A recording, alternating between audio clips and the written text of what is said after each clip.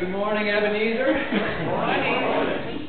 Welcome back. It's so good to be back. I think many of us had a nice spring break, a little vacation, and we're thankful for travel mercies and blessing our vacation time. And if you didn't get a vacation, sorry. Every day is a blessing, and we're Easter people all the time, and we survived our Easter week, Holy Week. Great festivities, great fun, and I do feel refreshed and rejuvenated. It's kind of miraculous. I feel like that whole Lent season, and it really is working. I feel like a kind of in a transition again, and it's great. I hope everybody feels that way. Let's go to the Lord in prayer. Lord, when we are frightened and doubt begins to creep into our minds, may our hearts burn as you speak to us through the Holy Spirit and your scriptures. Open our eyes that we may see you in each other and in the miracles around us. Open our minds that we may better understand the scriptures and be effective witnesses of all that you have done and want to do for those who believe. Amen.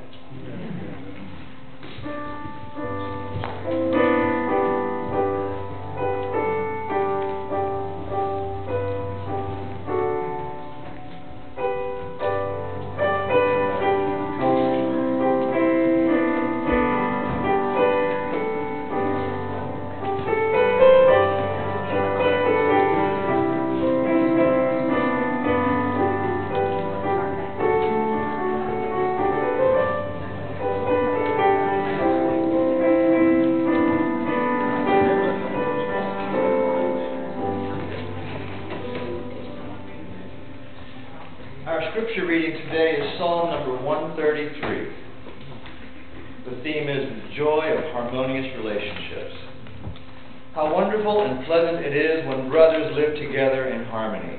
For harmony is as precious as the anointing oil that was poured over Aaron's head, that ran down his beard and onto the border of his robe.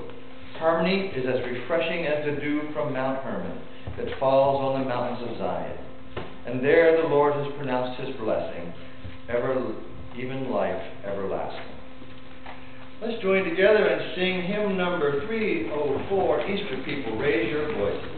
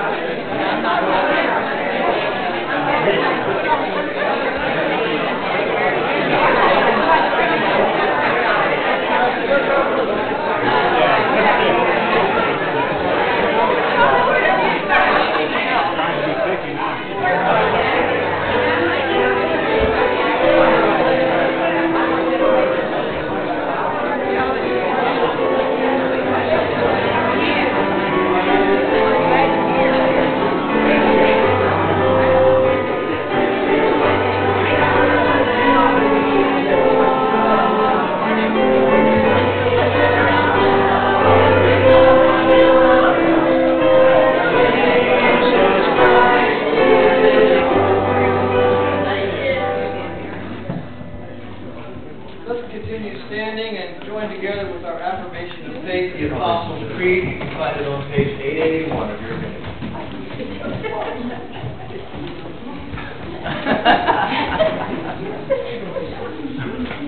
We believe in God, Father Almighty, maker of heaven and earth, and in Jesus Christ, His only Son, our Lord, who was conceived by the Holy Spirit, born of the Virgin Mary, suffered under Pontius Pilate, was crucified, dead, and buried. The third day He rose from the dead. He ascended into heaven, and sitteth on the right hand of God the Father Almighty. From thence He shall come to judge the quick and the dead. I believe in the Holy Spirit, the Holy Catholic Church, the communion of saints, the forgiveness of sins, the resurrection of the body, and life everlasting. Amen.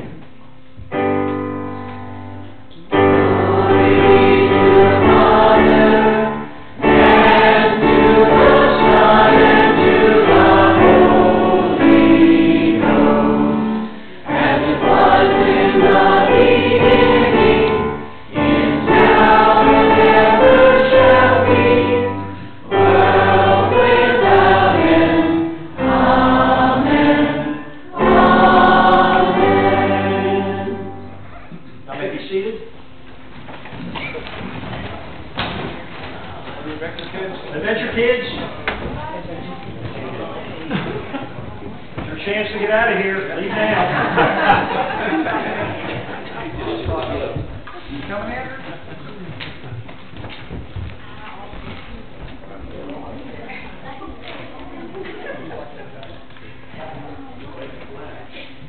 Kim, if you would come up now, I'm very excited to announce we have Kim Hayes has decided to join with our congregation. And we love Kim's family and got to meet her mom and dad today and known her sister and her brother-in-law for quite a while, met Ken, and Kim is coming as a transfer from Roswell United Methodist Church. And so as a result, she already belongs to the global church, which is really the most important thing. And for whatever reason, she now wants to join with this local congregation. But we're very grateful to have her. So I'm going to ask you if you turn to page 48 in your hymnal. We're going to go through our vows together as Kim professes hers.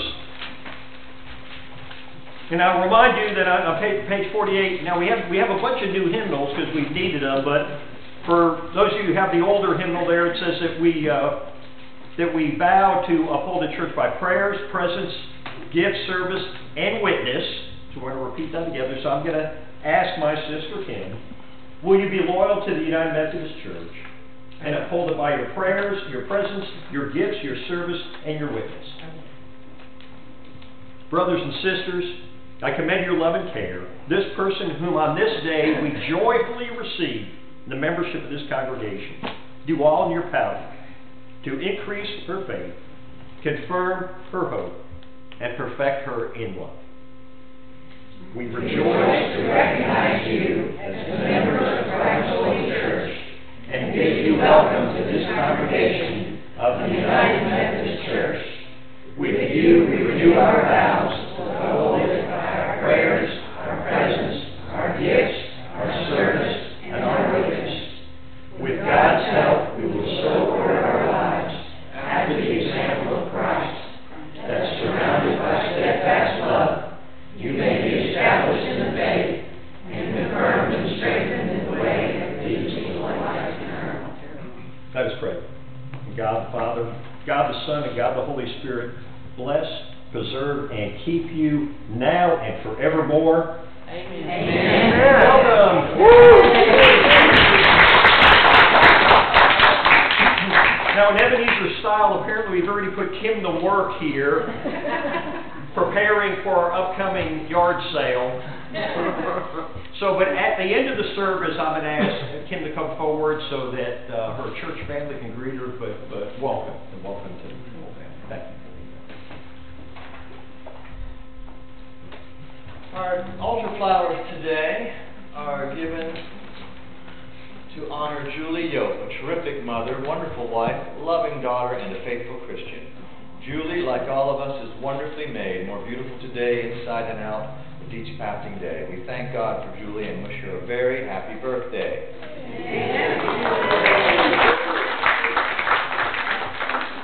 For you created my inmost being, you knit me together in my mother's womb. Psalm 139, verse 13.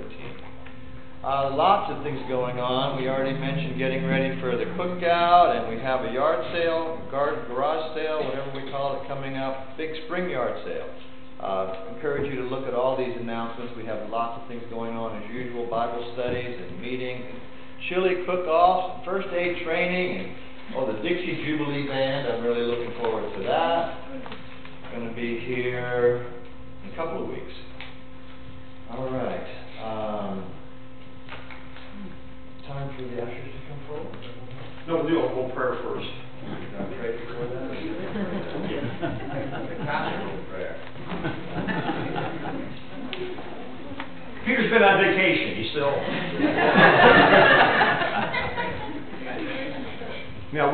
We've been very blessed in so many ways. Just so grateful for the people that the Lord has brought here. I continue to be amazed by the talent and the gifts by the folks who have walked through these doors. Of course, then it's our responsibility to use all those gifts and talents and hopefully be kept accountable to that. We start everything with prayer. It's one of the most important things we do, is to just seek the Lord's favor, seek His will, pray that the Lord would intercede on the behalf of our loved ones. We've experienced many miracles here that we're grateful for, but you know what? We want a bunch more.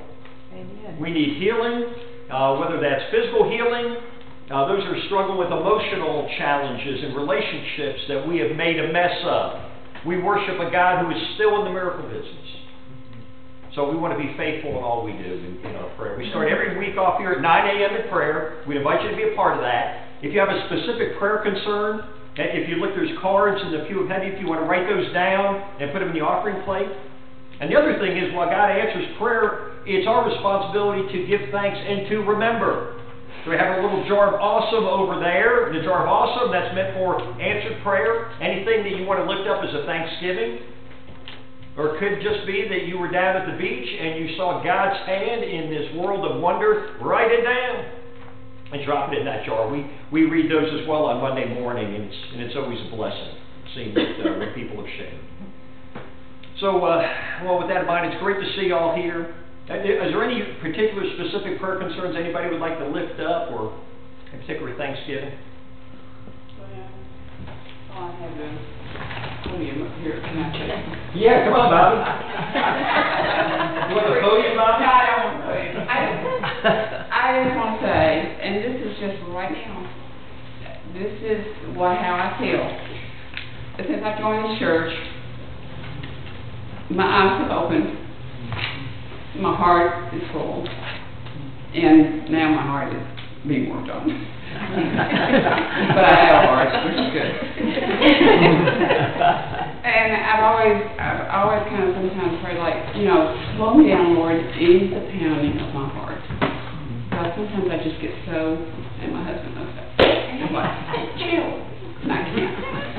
So I got this beta blocker, and I took it yesterday, and it's like, everything just went okay. And listen to your body, people. If you don't feel good, go to the doctor. Don't just think it's okay. Because, I am so grateful, and I'm so thankful for everybody. And God is good, and I love you all, and that's all I have to say.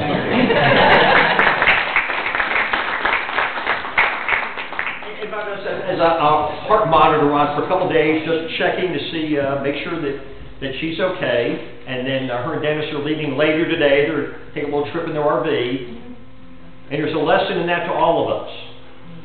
When you go on vacation, either your best choices are to leave Sunday after church or come back on Saturday. So if you only have to miss one Sunday, so be it. If you miss none, that's better. Yes? I'd like to pray that Candy has a safe trip to Denver. Yeah, Candy is going to Denver tomorrow to go hang out with our daughter, Rebecca. I'm staying here. Okay. Yeah. Thanks, Tracy.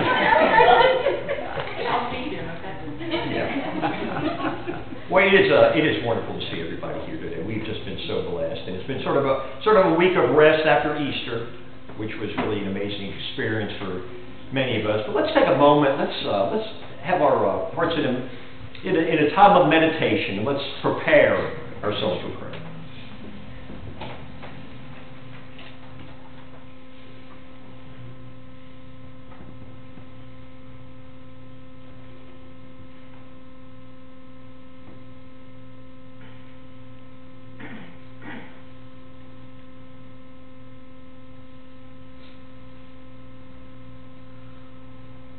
Lord, in the serenity and the peace of this sanctuary, we seek your presence, that you might pour out your Holy Spirit upon us and guide us into all truth.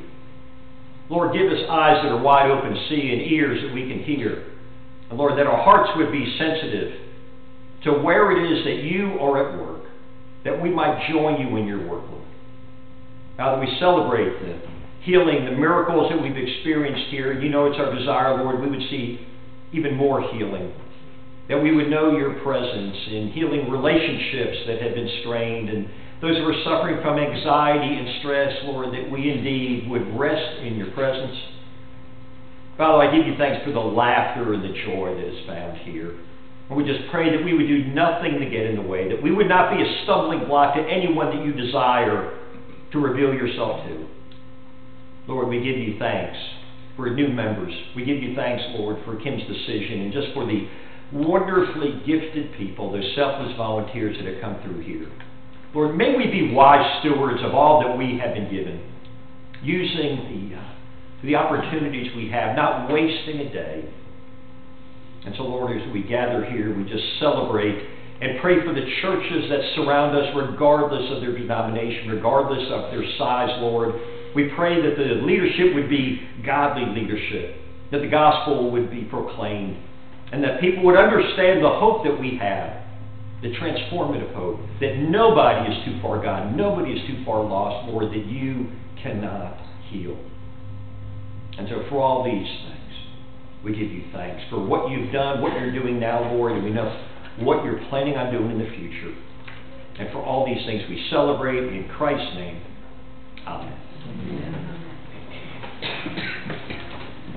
Now would the ushers please come forward.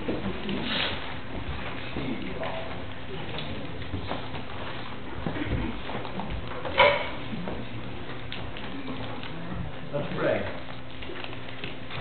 Father God, thank you so much for loving us. We love you right back, and Lord, help us to love each other in your name. Amen.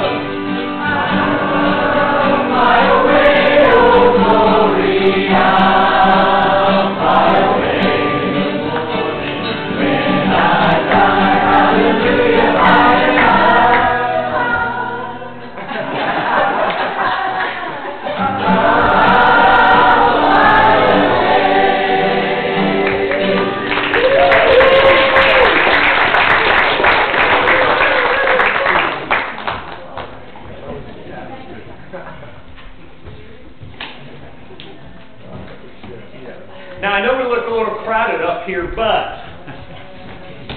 I believe there's still a window of opportunity. If anybody else wants to join with the choir, meet on Sunday at 4 o'clock. Well, if you have your Bible with you, it's time to take it out. If you don't have your Bible with you, why? No, there's a pew Bible ahead of you if you want to follow along. I'm going to cover a few scriptures today, so I encourage you to take notes. Back your Bible. I ran across, I saw on a website they had the scriptures that are most searched, the scriptures that are most common that people refer to, probably the ones that people memorize the most. In my Bible here, I've made notes I wrote, through the years. I find a scripture I really liked, and I just make a reference to it. So I've got my, a couple pages way in the back. I've scratched them off for a quick reference. When I saw this website, it's a Bible study link, and they had in the 25 most recorded and searched scriptures. Number one was like Jeremiah 29:11. For I know the plans I have for you, declares the Lord, plans to prosper you, not to harm you, plans to give you a hope in the future. And of course, Psalm 23, often read, looked after. There's just times in our life when we call upon the 23rd Psalm. 1 Corinthians 13th chapter, where Paul's writing about love and the significance of love being patient and kind and not envying. Philippians 4:13. I know when Evander Holyfield used to sign autographs and would sign boxing gloves, he'd always put on there Philippians 4:13, just I can do all things through him who strengthens me. And of course, John 3:16, Romans 8:28. We all know that in all things God works for the good of those who love him, who've been called according to his purpose. Proverbs 3:5-6, trust in the Lord with all your heart and lean not on your own understanding.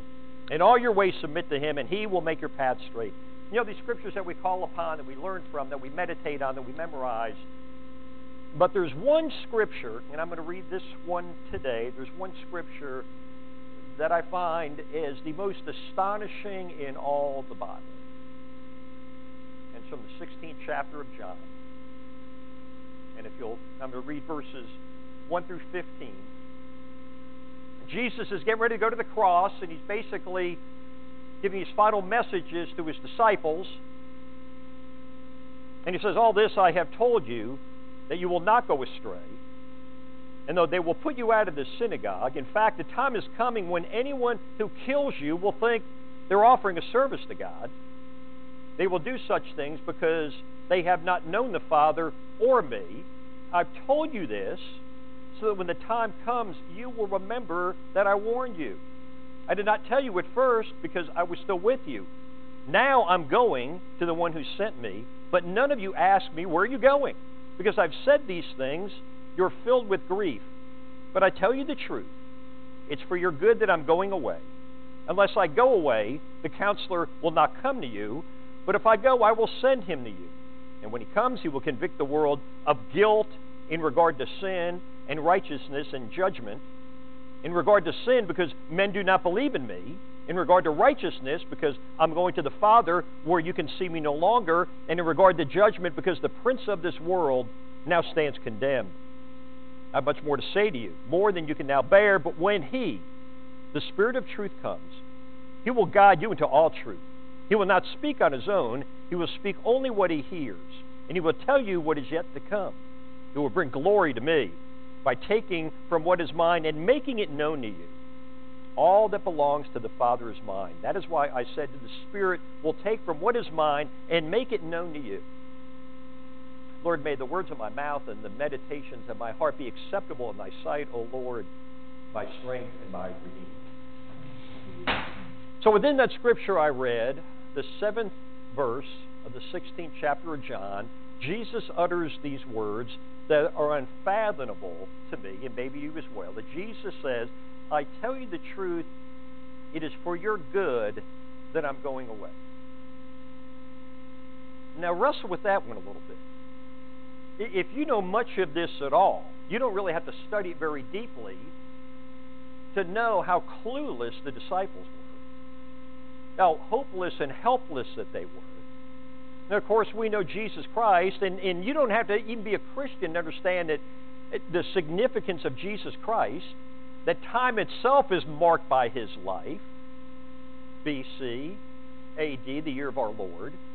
That Jesus, even when he was with his disciples, at times he would get frustrated, and in Mark chapter 7:17, he gets so angry, he says, are you still so dull? Don't you understand these things? And then at one point when the disciples are unable to free a man from a demon, and Jesus gets ready, he says, how long will I have to put up with you? The same disciples that Jesus says, it's for your good that I'm going away. How do you make peace with that? And then he explains, for unless I go, the counselor will not come to you. But if I go, I will send him to you. Which raises another question. It's not an insignificant question. So if Jesus has all authority that's been given to him, right?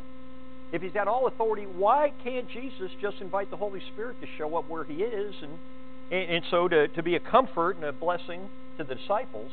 But he says, unless I go, I can't bring the Holy Spirit to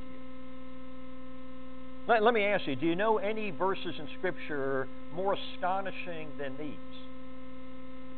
Well, let's unpack them a little bit so maybe we understand better. So when Jesus said that he was coming, and what we believe, our theology, our doctrine is that Jesus is with the Father and the Holy Spirit eternally. That they've been either from even before the creation of the world, that they were together, that Jesus is deity, he's God that had put skin on and came to earth. And that Jesus walked among us, and what he said, and if I ask you why was Jesus coming to earth for? Why was he becoming as a man? And somebody might say, well, he came to die on the cross for our sin, and the answer is, that's not what he said.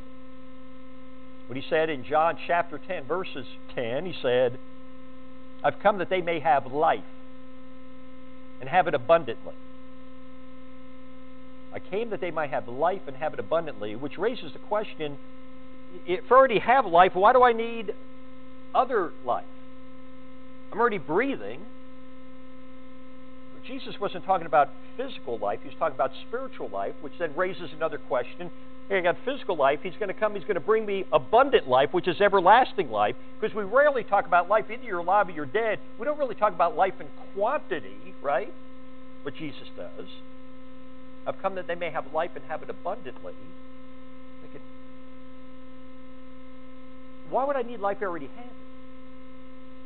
So it goes back to the very beginning. We talk about when Adam and Eve were created by God in His own image, born spiritually alive, and the Lord told them, you have access to anything in this garden, but do not eat of that tree of knowledge, for if you do, you will surely die. You surely die. And of course, then they were tempted. They're tempted by Satan in the garden, who said, "Oh, no, you won't die. You have knowledge. You'll be like God." And so from the very beginning, Satan, a liar and a deceiver, tempts them, and they fall victim to the very first sin, which is still the great sin we suffer from today, which is ego, which is vanity. They think they can eat of this fruit and be like God, and so they do, but they didn't physically die. They lived a long, long time. But it wasn't that physical death. It was a spiritual death that after they ate of this tree of knowledge that they were told not to, the only thing would help from them. And we know what happened then is that God departed from their presence. God, who had been walking with them in the garden, left, because what we know through our Scripture, a pure, holy, perfect God cannot dwell in the presence of sin. And so, Adam and Eve, who were originally born in this perfection, Spirit-filled, God walked with them, and through sin into the world entered sin and death. That's what Scripture says. Is through the sin of one man, through Adam, sin and death. And so what that means is that Adam and Eve, from the time that they were spiritually dead, every person born after that, every person from Adam and Eve, all the patriarchs, from Abraham, Isaac, Jacob, David, Moses, Isaiah, every single one born not in the image of God, but spiritually dead, physically alive. And so that's why Jesus is referred to as the second Adam. Scripture talks about through the sin of one man, sin and death, but through the second Adam, He brings forgiveness and life. So when Jesus said, I came to, they might have life and have it abundantly, if you said, well, Jesus came and He died for the sins, it's like, that's half the gospel. So today we're discussing the second half of the gospel. And if you've never heard this before, I'm sorry, you should have. If you've never heard this before, I would encourage you once again to sort of take notes, because this is what the Christian life is all about. This is the very foundation of it, which is the one thing we all have to have as a Christian. They don't really care, where you're going to church, what you've learned. See, there's a difference between religion and Christianity. To be a Christian, to be a follower of Jesus Christ, there's all one thing every single one of us has to have. Every single one of us. To have received freely of the Holy Spirit. No Spirit, no life.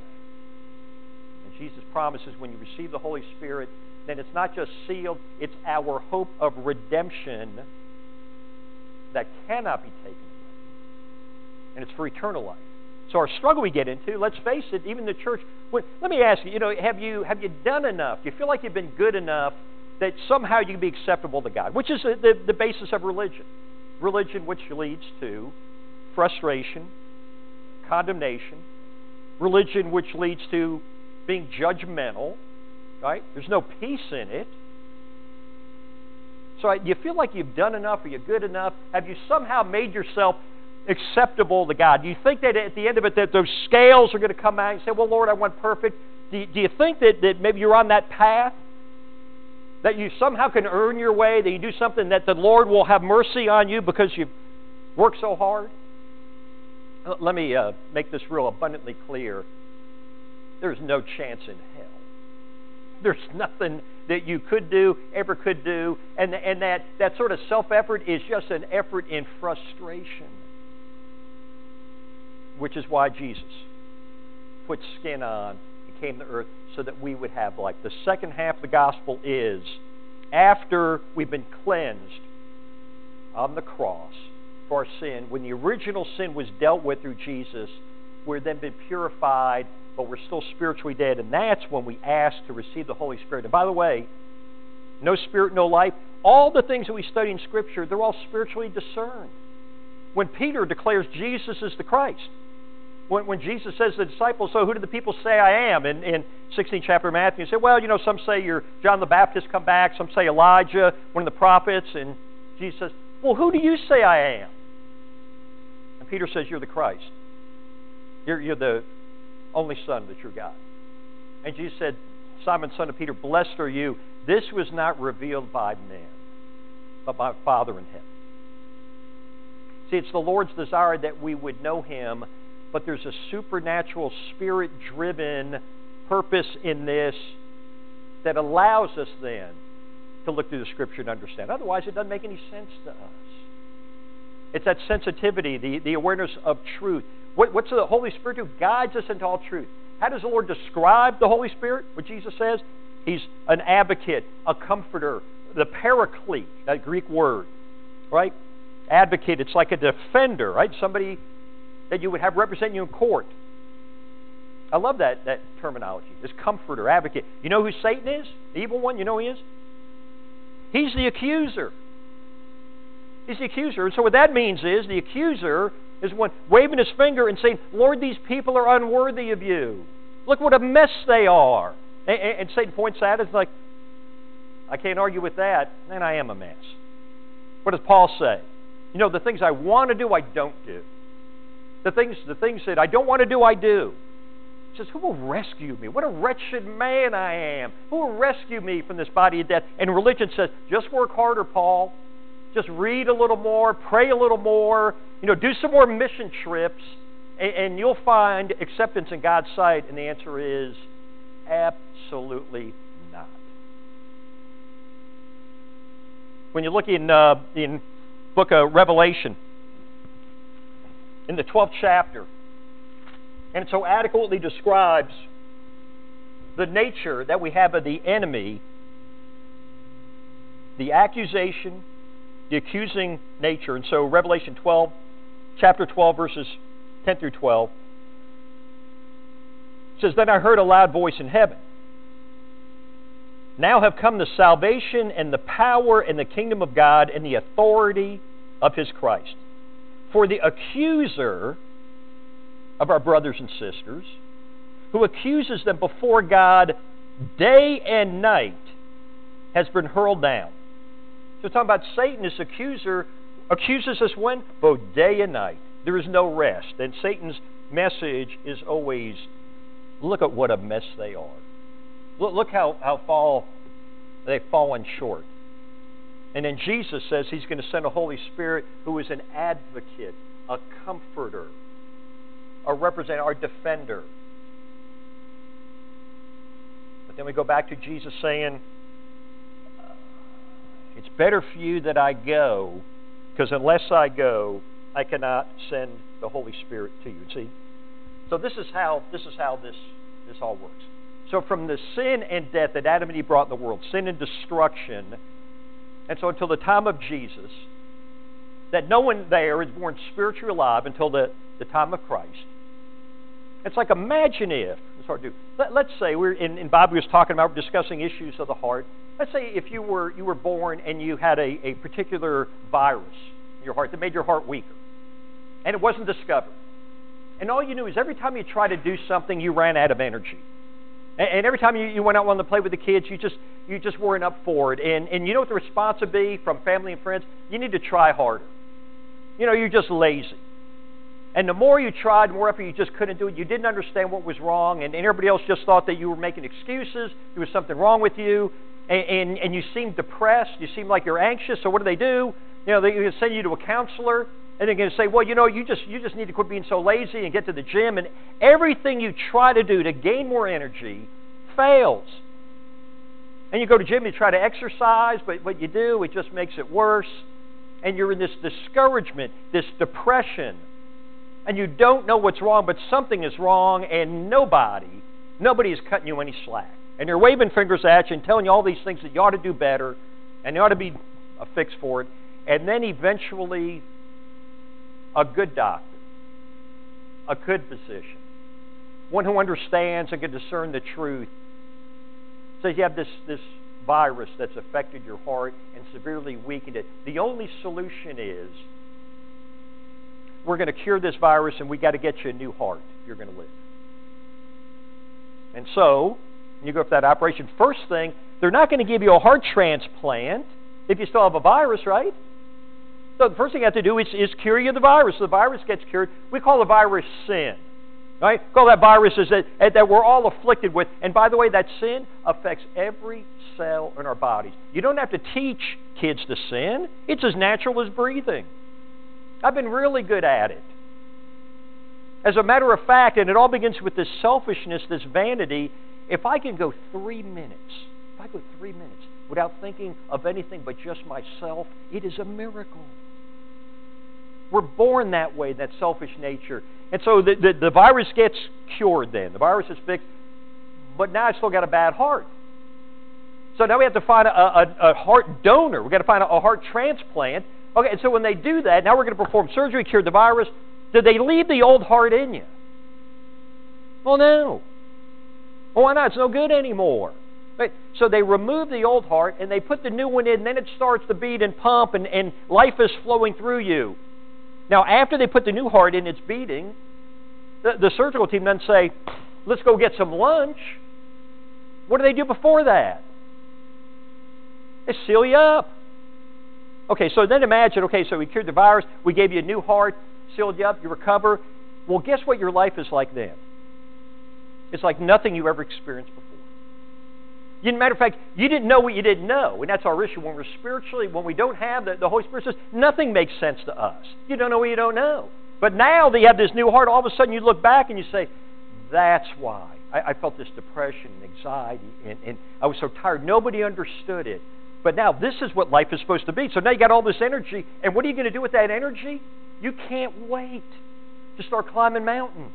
You can't wait to go on long walks. You can't wait to go snow skiing. You can't wait to run around the block. Matter of fact, you don't want to sleep anymore. You feel so good, all you want to do is be active. And how many Christians, you get a heart transplant, and it's like, I'm going to sit in the basement and play video games. No. I want you to know the essence of it, and it's been this transformation from the inside out. So for Christians, it's not what we do, it's not the effort, it's a matter of identity. If you've known people, and I sure hope you do know some people whose lives have been so transformed from being so messed up, and such horrible backgrounds and dealing with terrible issues, and yet when the Holy Spirit gets a hold of them, and what do you see in their eyes? There's this countenance about them. There's something new. There's like a light that goes on inside. They're transformed. That's why the Apostle Paul says, I'm crucified with Christ. I no longer live. It's Christ who lives in me. That's when Jesus says to Nicodemus, he's a rabbi, he's a teacher. He knows all about the law. And Jesus says, I tell you the truth, unless you're born again, you're never getting into heaven. What's Nicodemus say? Oh, I'm an old man. I'm going to climb back in my mother's womb. He's talking about a natural birth, and Jesus said flesh gives birth to flesh. And by the way, flesh and blood will never enter the kingdom of heaven. It's impossible. Flesh gives birth to flesh, but spirit to spirit. So Jesus talks about a spiritual birth. John's baptism was a water baptism, right, of repentance. Jesus' baptism is with fire and the Holy Spirit. It's not a consuming fire as much as it's a refining fire to purify us. That's why the most exciting thing I hear in this church, people walk in and say, I just felt the presence of the Holy Spirit. I've heard that so often is that I'm not surprised anymore. I've had people walk in this empty sanctuary and say, I felt the presence of the Lord here. I had folks, a man goes to a Baptist church up the street. He says, I drove by your church. I felt the Holy Spirit driving by the church. Well, then stop in.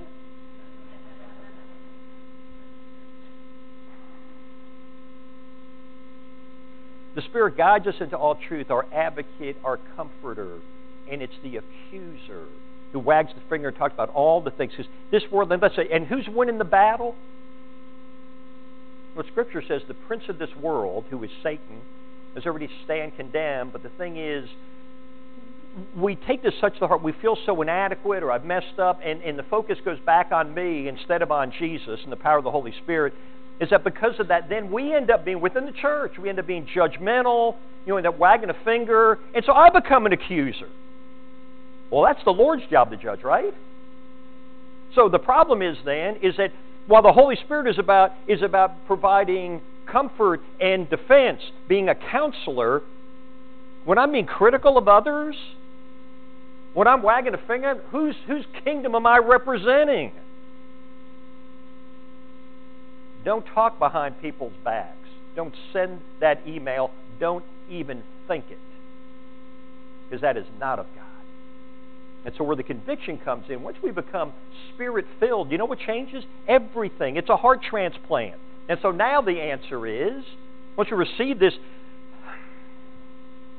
change from the inside out, we want to tell other people about it. So imagine if you went that scenario and you got your heart transplanted, all of a sudden life is like you never knew it before, and you're all lit up. It's like, man, this is what life was supposed to be like. And then you found other people who had the same condition, had the same virus.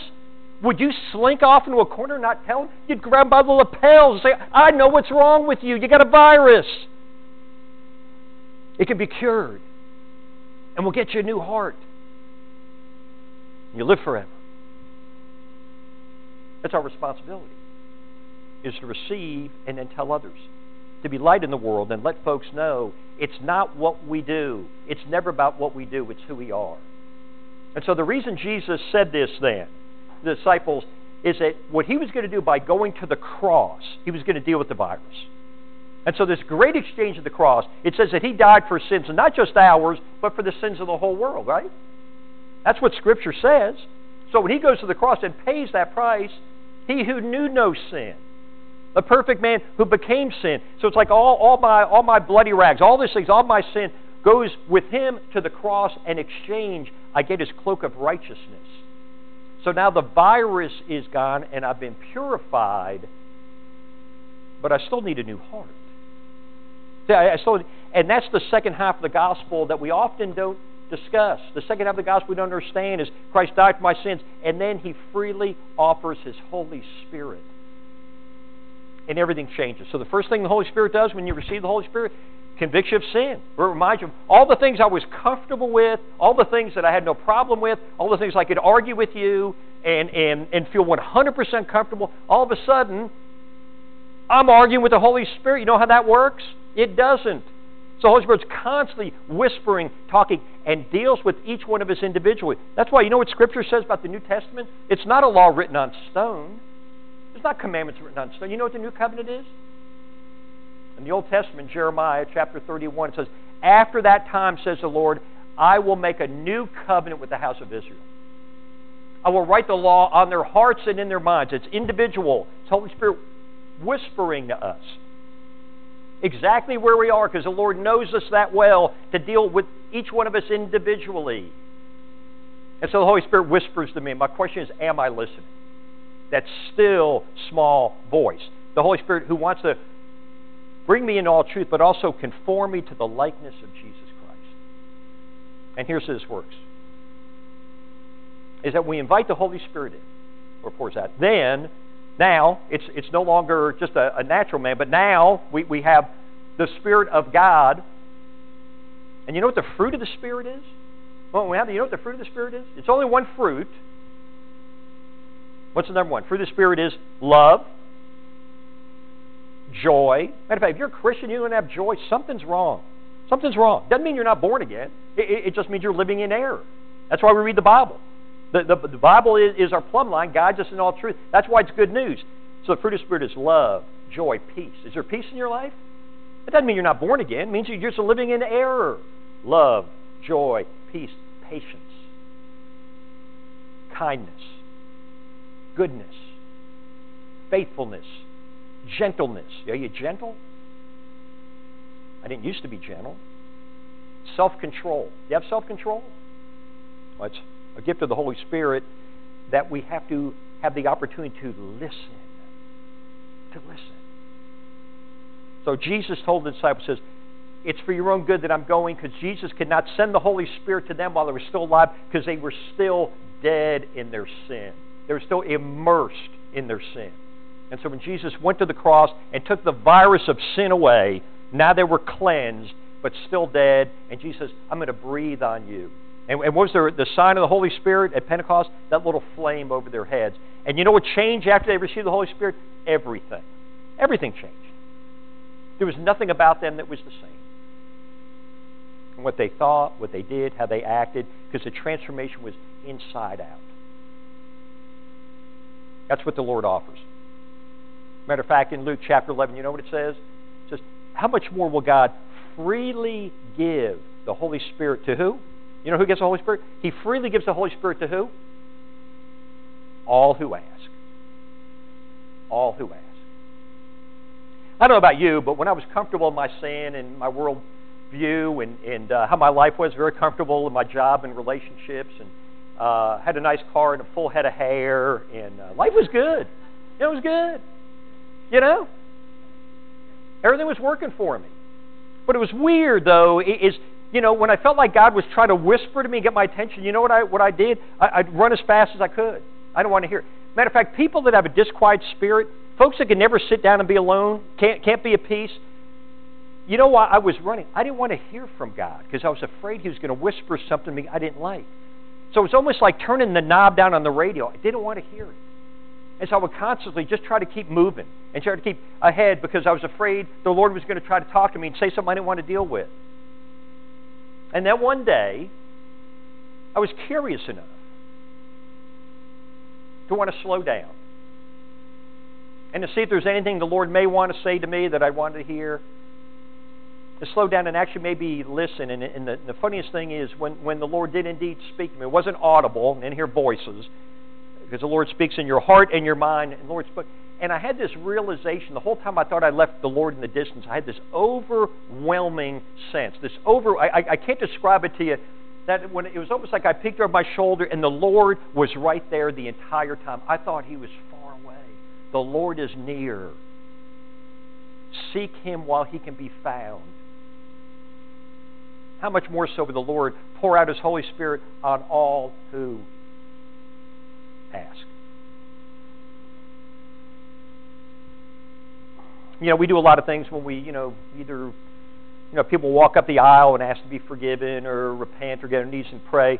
It's really as simple as desiring the Lord to give us this gift. But you got to be careful. I don't know what you may be involved in. I know the things in your life that you may enjoy, you want to get rid of. Be careful. You allow the Holy Spirit to have your life. It'll turn your world upside down.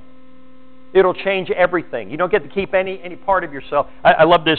Somebody wrote this some years ago. I don't know who the author is, but I think it's so appropriate for the church. There's probably nothing worse in the church than lukewarm Christians. You're killing us. You're killing us.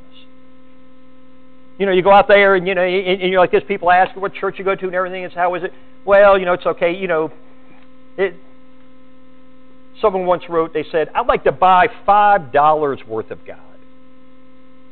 Not enough to explode my soul or disturb my sleep, but just enough to equal a cup of warm milk or a snooze in the sunshine. I want ecstasy, not transformation. I want the warmth of the womb, not a rebirth. I want a pound of the eternal in a paper sack. I'd like to buy $5 worth of God." You want $5 worth of God, or you want the whole thing? The Lord says, all you have to do is accept His gift on the cross and ask. I'll take a moment. I said this at 8:30. I said, I'm not going to ask you to pray along with me because I've got no prayer that can help. It's up for you to ask. So we're going to take a moment of silence. And if you've never been clear about your desire to be forgiven and receive the Holy Spirit, we're going to give you this opportunity, or even to renew that value, to be Spirit-led. Because we can be filled with the Holy Spirit and still ignore the voice of God. The question is whether you want to be discerning and listen and receive and be transformed from the inside out. For the virus to be dead and to get a new heart. I'll give you a minute opportunity. As a matter of fact, if anybody wants to come forward and come to the altar, there's no magic words, there's no magic about the altar, but it's here, we might as well use it. So if anybody feels compelled and you want to do that, now's the time. Let's pray in silence.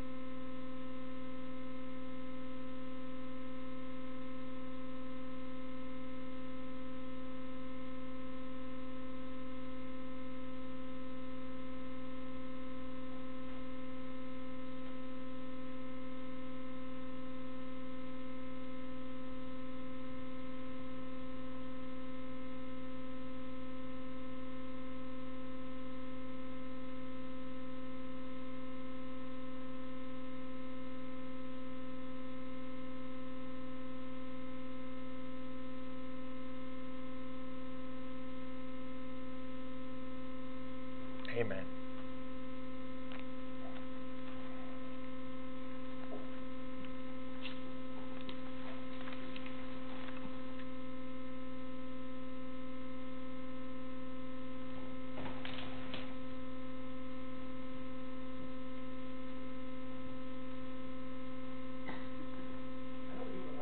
Somewhere. 420?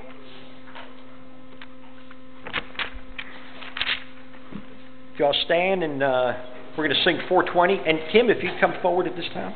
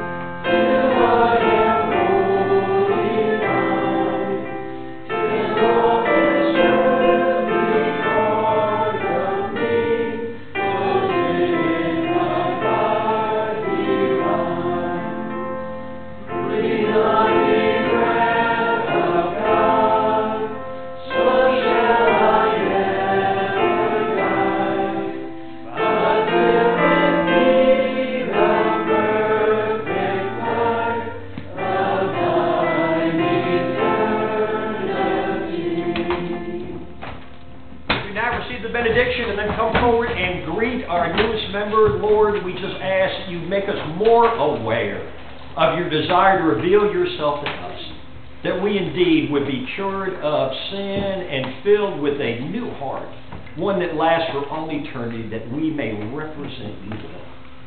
In Christ's name we pray. And all God's people said, Amen. Go in peace.